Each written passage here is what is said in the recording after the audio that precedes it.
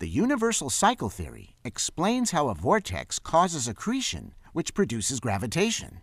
A vortex causes matter to redistribute in layers according to density. Physicists tend to focus on the redistribution of the densest matter toward the center of the rotation, calling it accretion. As a vortex accretes matter, the altered distribution causes pressure differences that lead to gravitation. This video shows various types of water vortices that simulate spiral galaxies. According to the universal cycle theory, the same neomechanical laws operate at all scales of the infinite hierarchy.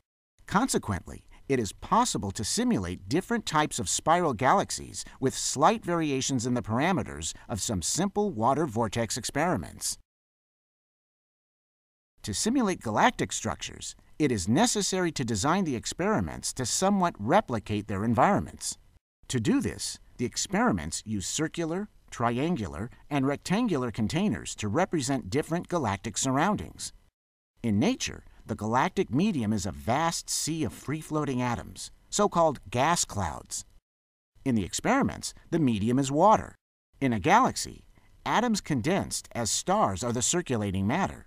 In the experiments, tea leaves with a density slightly greater than water are the circulating matter. Now sit back and enjoy music from Handel's Water Suite, while the remainder of this demonstration shows videos of different water vortices in different environments, producing different circulations of ground tea leaves.